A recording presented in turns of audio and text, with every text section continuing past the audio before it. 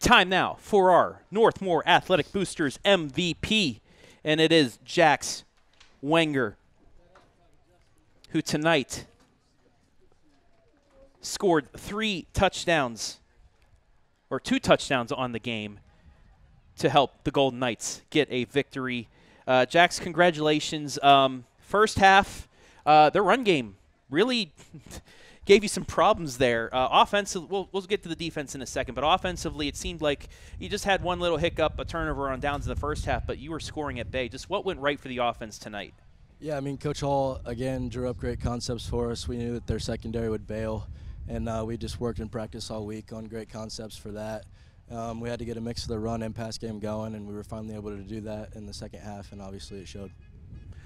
Then defensively out there, great adjustment for you guys in the second half. What went wrong in the first half maybe for you defensively that you were able to adjust to and make right in the second? I mean, we just had to get more guys in the box. We went in at halftime. Coach Shears made a great adjustment to bring 5 linemen in, and it brought us back to week 3 at Mapleton when we were getting our butts kicked in the first half like that. So we knew we couldn't come out in the second half and let it keep happening, so we made a good adjustment and were able to fix it. How excited were you guys when Coach said, "Hey, we're gonna try the onside kick to start off the second half and change momentum"? Yeah, I mean, it's always a good feeling when you get to do something a little different, try to get some momentum going, and it worked out really well. And how much did that change momentum? Because you get the ball right there, you immediately tie things up, and it just can't change the complexion.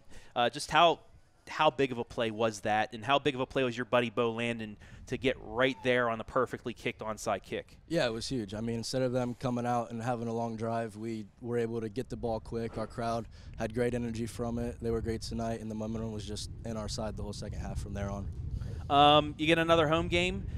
Trimble upset Elgin, so they will be playing you guys the 12th seed here next week. But how awesome is it to be playing 2 home games now here on this turf with a chance to go further than any other Northmor squad's ever been able to do? Yeah, it's amazing. I don't know if Northmor's ever had 2 home playoff games, but it's a great feeling. Yeah, I mean, the community was great tonight. The crowd was getting into it, and it's just a great feeling to be able to play here again. All right. Lastly, as always, Jax, you want to look into the camera, give anybody a shout-out. Go for it, my friend. Yeah, shout out to my family watching, and shout out to my cousin Morgan. There you have it. Jax Wenger, who will be practicing on the football field for at least one more week. That's going to be a good feeling. Thank you very much, Jax Wenger. Thank you.